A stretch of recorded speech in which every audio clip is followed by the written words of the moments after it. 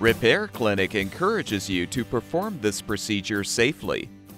In this video, we will show one or more of these icons to alert you when to use caution.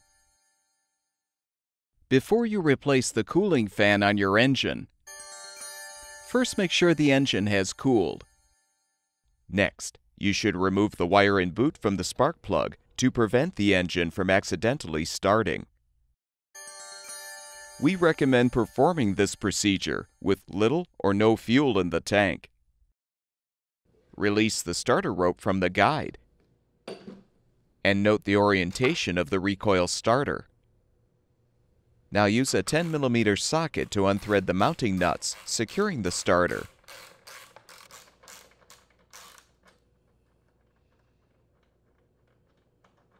Remove the starter and lift off the engine shroud and fuel tank. Next, detach the ignition coil wire. Now use the 10mm socket to unthread the ignition coil mounting bolt.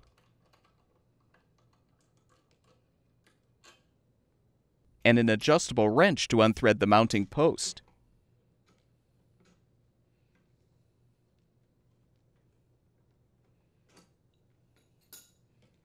Remove the coil. Depress the bail arm to release the brake and secure the arm. Use a strap wrench to secure the flywheel and a 19mm socket to unthread the flywheel mounting nut. With the nut removed, lift off the old cooling fan.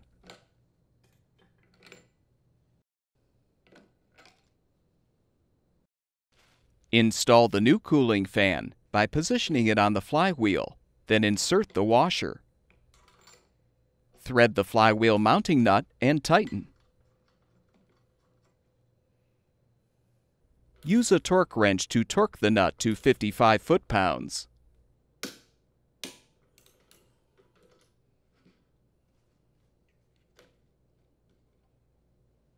Reposition the ignition coil on the engine, then thread the mounting bolt and post loosely.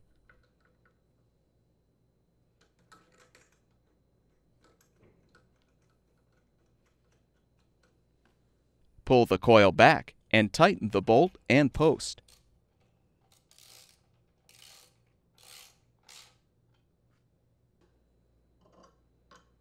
Now rotate the flywheel so the magnet aligns with the coil, and insert a business card between the coil and the flywheel. Loosen the bolt and post to align the coil the correct distance from the flywheel.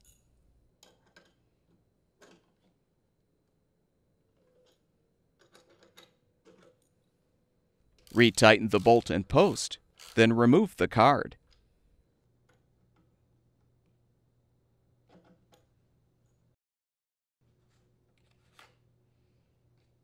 Connect the ignition coil wire. Reposition the engine shroud and fuel tank. Properly realign the starter, then thread and tighten the mounting nuts to secure.